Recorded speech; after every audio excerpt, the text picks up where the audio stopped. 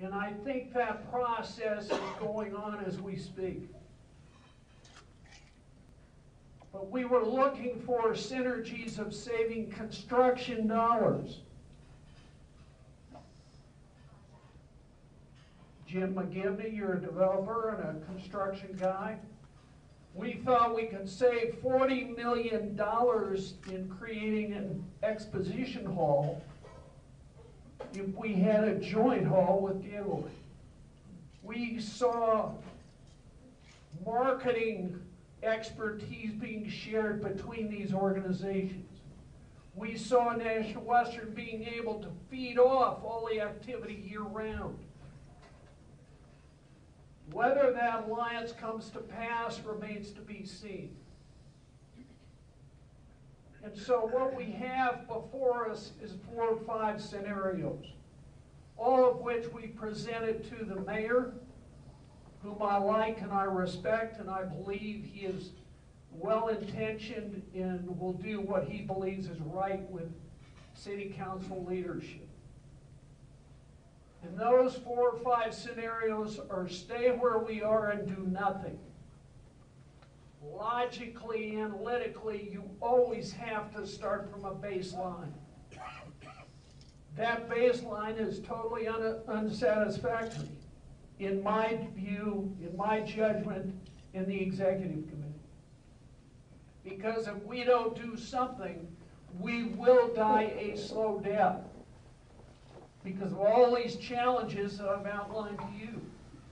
And at some point in time, your neighbors, your friends, have to make a decision. Is this institution important enough to stand up, go shoulder to shoulder, and help chart an exciting, bold future? Because there are some people who don't see a way out. Unbelievable, but that's true. A second option, stay where we are and rebuild over a period of time and relocate part of our improvements to the west of the railroad tracks. Some iteration of that scenario is still on the table.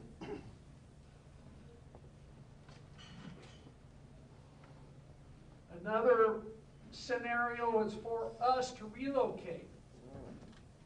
And one idea and one suggestion in which there are some people who are very enthusiastic about this is relocate next to Dick's Sporting Goods Park, which is close into Denver metro area.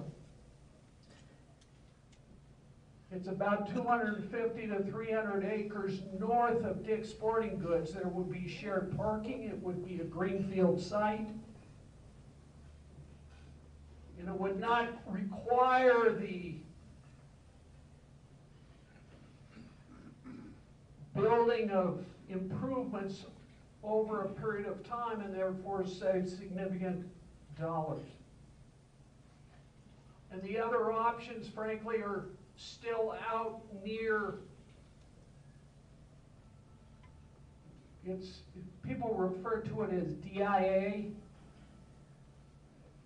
It's about half the distance from here to DIA. And yet people say, my God, DIA, that's way out there. Everybody's used to going out to DIA. But though there are 2 sites there that I'm not going to go into detail, that remain options and remain possibilities. And frankly, from our analysis, those options may be the least expensive.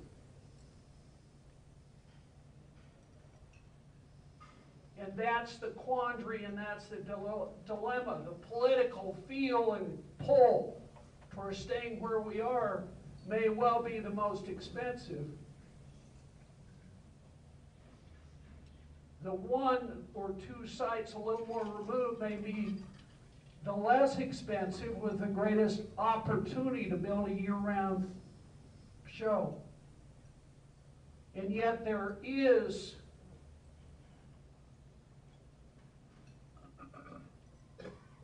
strength and there are positives and there are questions in all those sites. One of my friends sitting right here at Nichols is head of History Colorado, and he's done a marvelous job in building and creating a new vision about what history in the Carter State Historical Society used to be. That vision, that future vision of what the history and what our heritage means represents an enormous opportunity, an enormous potential educational business alliance with History Colorado. How do we pay for this? And with that, I'll close down.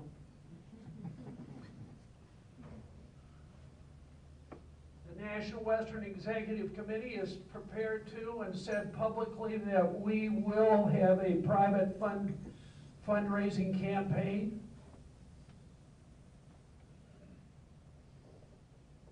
That amount will be about $50 million.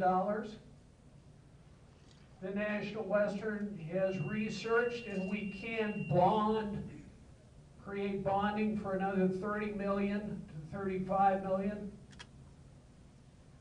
But the balance is going to have to be an expression of public support and public funding through some mechanism. Whether it's Denver bonds, general obligation bonds, or whether it's metropolitan area stadium district tax, are open issues. And those are the issues that we've got to work through over the next period of time, as well as what is going to be the planned expected location, whether it be here or whether it be a relocation. The bottom line is this is a long march. It's a difficult, complicated issue because we're not talking about a building. We're not talking about buildings. We're talking about a cultural manifestation of what we are. And that's why it's so critical. It's bold, it's visionary, it's exciting. And the National Western leadership would not have it any other way. Thank you very much.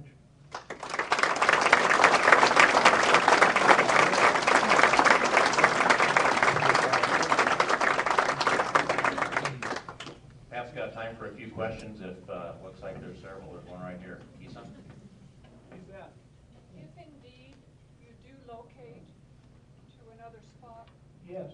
what do you envision for this area? What will happen in this area? We see this as an enormous redevelopment opportunity so close to central Denver, whether it be commercial, whether it be residential, whether it be mixed use. We see it as an opportunity to help rebuild and become a new gateway of the North Platte River Valley. I'm being vague because I'm not sure there are any more specific answer I can give you. Yes, sir. Having worked in this community development area before, one of the things you look for is industrial development or commercial development, in this case, tourist development. And it seems to me that the National Stock Show is a premier event, properly reconstructed, could be a year-round additional focal point to visit when you come to Denver.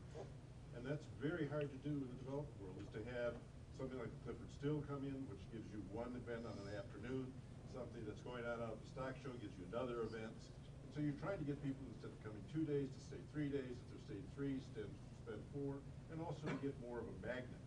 So I like the idea of a national history focus, something that would be ongoing in its ability to attract and galvanize tourism in Denver.